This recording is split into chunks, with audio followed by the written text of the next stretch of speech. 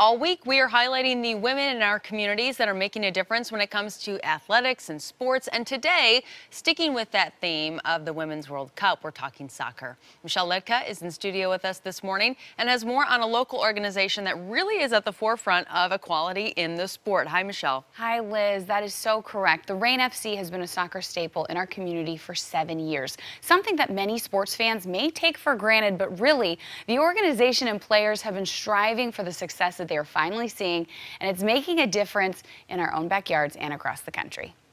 Y'all going to the game? For almost 60 years, Step on up. fans have flocked to Cheney Stadium to take in America's pastime. There you go, ma'am. But this year, there's more to cheer for than just baseball.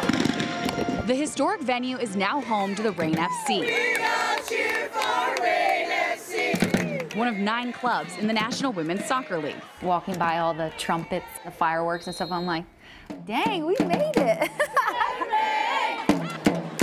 The fanfare in Tacoma is a welcomed sight for Reign FC players Beverly Yanez and Lauren Barnes. If you asked me 7 years ago if I'd be playing soccer, I would have just left. It's a reality that seemed unlikely after both players were left without a team when the previous league folded in 2012. I actually will never forget that feeling.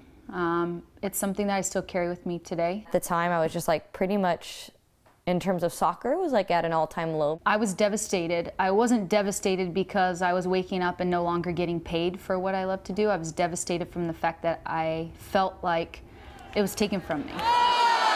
But this time around, things are different. The league has already outlasted its 2 predecessors combined, and the Reign is leading the charge. We actually have an opportunity, like it's actually feasible for Reign FC to be the best women's soccer team in the world. When's your game? Reign FC Associate General Manager Bryn Baker believes in the value of women's soccer in America. Seeing women and women athletes in these positions and getting airtime, I think is super important in just how women are perceived throughout the world. So can you walk me through what the players need to do? She uses her role as a vessel for the mission of the organization. Our players are not playing soccer because they're making $1 million and because they can play for 10 years and retire and live in like incredibly lavish life.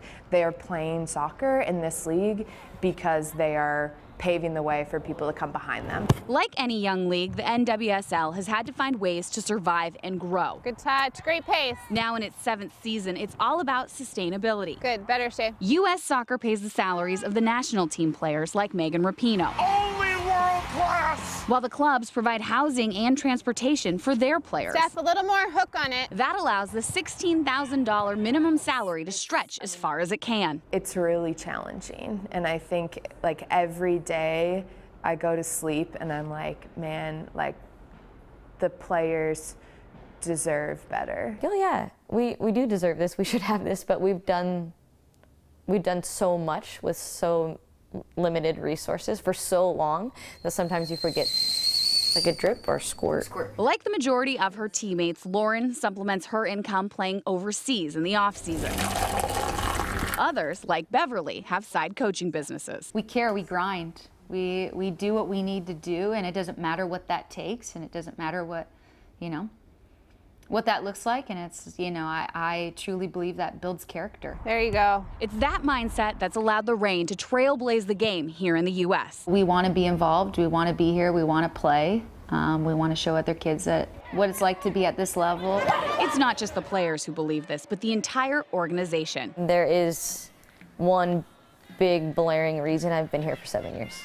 I don't want to leave. It's not just having the best soccer players on the field, it's having the best front office, the best marketing team, and the best promotions, and like all of that goes into being the best soccer team on the planet, which is what we want to be. That goal is what led the club to make the tough decision to move the team south. We made a really difficult choice to move the team to Tacoma because of the increased experience we could provide fans and the better experience we could provide players.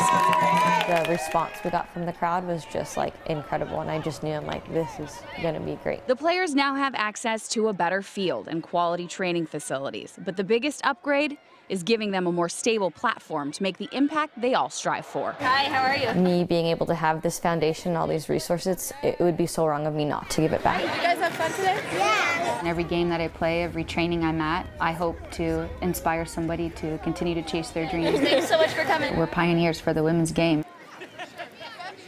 Such an amazing group of women and men throughout that entire organization. I cannot say enough good things about all of them.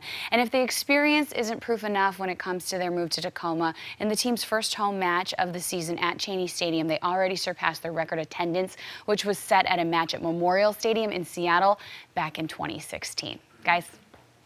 Michelle, thank you.